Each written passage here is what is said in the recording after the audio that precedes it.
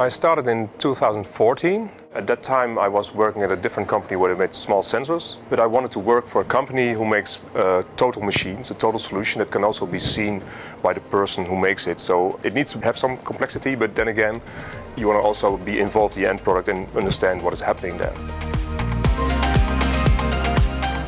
It's really nice to see all the things that you make, to see that directly in the end product and understand what is happening there. What inspires me in my work is when I can make an elegant solution given circumstances where it doesn't seem to be so obvious that it's achievable.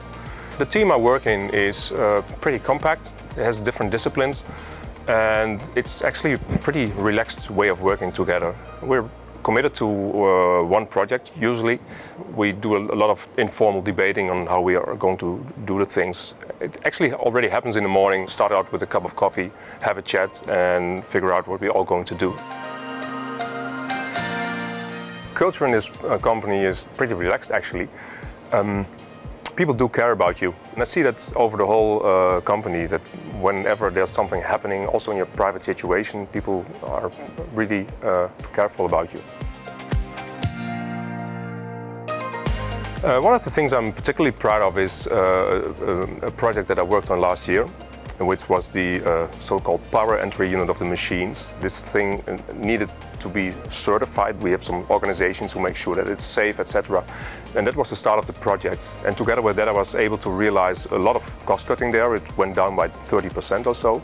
And also the ease of assembly for the people in operations was greatly improved. So altogether that was a pretty successful product, which I really am glad about that I could do that.